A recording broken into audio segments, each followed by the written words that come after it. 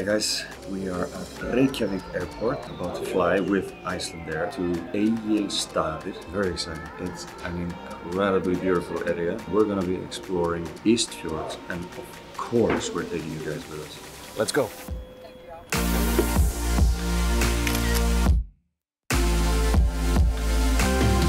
Welcome to Egilsstaðir Airport. We're gonna be here in the area for 5 days, exploring so many things that you can do here. Currently, it is raining, but it's always sunny in the east of Iceland. So just you wait, it's gonna clear up, sure of that. We're going to Vinland. It's a farm, and one of the things that the East Fjords of Iceland is known for is there are reindeers here, wild reindeers. We're gonna go and say hello to them. I actually heard they're having a bit of a horny time now, so let's see what happens. Arrived at the reindeer park in Vinland. It's a 6-minute drive from the airport, just around the corner. See them.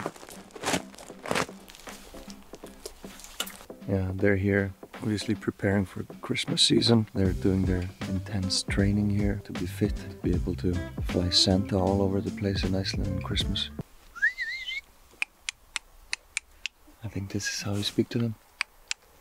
So we just met the reindeers. I think their names are Garpur and Mosi. They're teenagers now. The story about them is pretty fascinating because the farmers there found them in the middle of nowhere, literally. Saved them. They were tiny little babies, a very, very bad condition. So the only thing to do was to save their lives. They took them in their backpacks on their snowmobiles, brought them here, took care of them a couple of times. One of them was really close to dying. The reason why they're still there is because they have been raised in a farm by people. It is actually not safe to put them in the nature to be wild again. So important information that they are safe there.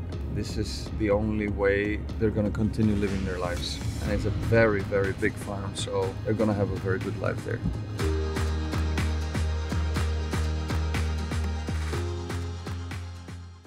A restaurant with a Michelin chef? Yes, please. Look at that. Looks like a Michelin star restaurant chef did this. Oh, well, actually he did. Let me try that. For the love of God. It's my new best friend here, the Michelin star chef. Wow, what a man.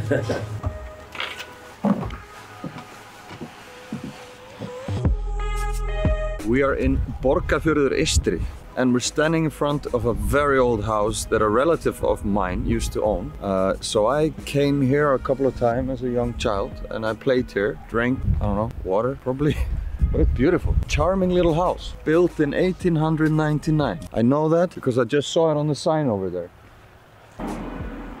Were people smaller in the past? I don't even fit through that door. Beautiful. I am putting layers on because it's freezing cold. Why be cold when you don't have to be cold? First layer, very important. Second layer, very important. Going biking with Árni in Borgarfjörður Eystri from the Fjord Bikes. Apparently there are a lot of cool ways to ride bikes here in the area. I brought my helmet, actually my snowboard helmet. Got bikes in the back, and we're gonna do something really, really cool. Last time I went biking I did this, and it looked amazing, so let's get ready. Bike up this mountain that's called Svartfell. Off we go.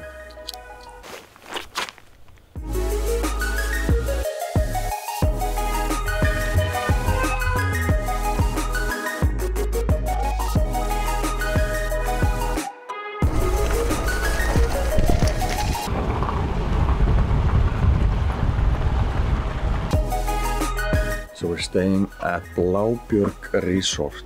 We just came from the bike ride. There is a very, very nice spa here, so you don't have to tell me twice to check out the spa. Nice. Oh my God. I wish you guys could see the views, but I guess you just have to come here and experience it. My job is not only fun and games, guys. You know, I can't be just going to spas and bicycling. It's also very hard work. That's why I'm here to taste beer. Very big surprise. Yeah. We're here in Borgarfjörður Eystri. Borgarfjörður Eystri. It's a village with 80 or 90 people. There is one kid in the kindergarten. There's 4 kids in the elementary school. There's no hospital. But they do have a brewery, and a fairly good one. Why not?